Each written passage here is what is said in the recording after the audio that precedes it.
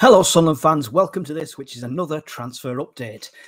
Not much going on in the world of transfers at the moment as regards Sunderland, but there is one or two rumours circulating, so we're just trying to keep you updated. I'm expecting a busier deadline day because we've made literally no signings yet, and all the talk's been people leaving.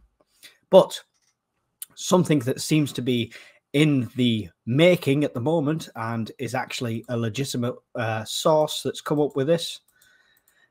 We have been made an approach for Callum Styles from Barnsley. Okay, the deal is believed to be an initial loan with an option to buy.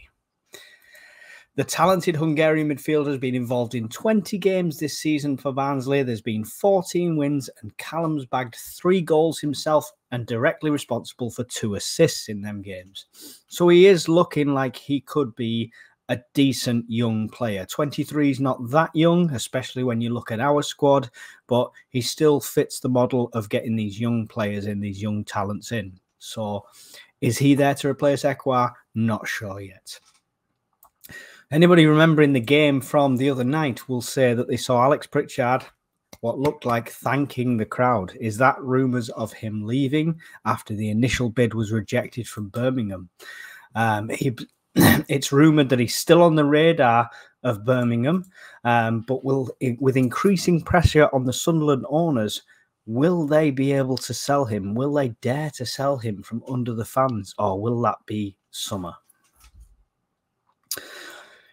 So we're also still holding our breath on Patterson and Clark with the amount of rumours coming in that big clubs that are after them. I think it's just a case of waiting to see if a silly bid comes in that our board refuses to reject. That's all we can do with them two. We're just waiting, nervously waiting. I'd like to make sure they both stay till the summer, so we'll keep a close eye on that. And after all the on-again, off-again rumours with Ahmad, the Wonder Kid could be available, with Manchester United reportedly taking a more relaxed approach on the possibility of loaning out the young kid before the 1st of February. Now, if anybody else follows the social media of Ahmad and the rumours that are going around and the messages he's apparently sent, he said that he wouldn't go anywhere else on loan in our division unless it was us. So that could be back on again. Crazy times. I mean, this would be the way that KLD and Speakman make up for the current fiasco that's going on.